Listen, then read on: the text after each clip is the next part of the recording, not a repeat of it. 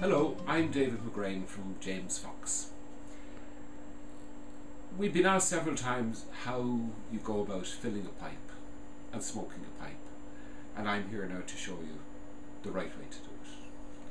So, when you have bought your tobacco, either in a pouch or a tin, take some of the tobacco and put it into your hand. And if you roll the pipe around the palm of your hand, you'll find that it fills itself. And what you've done is you fill the pipe in a spiral so that when you light it and smoke it, it burns down through that spiral.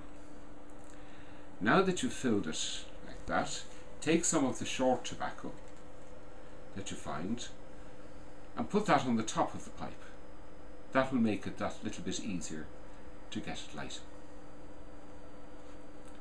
At that stage, check the draw, that it's not too free and yet that it isn't blocked.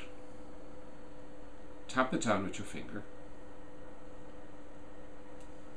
and then get your match or lighter and tease the top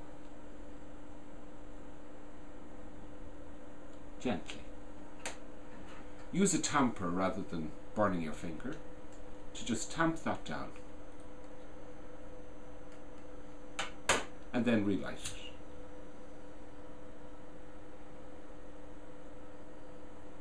Then sit back and enjoy it. Bye bye. Talk to you again.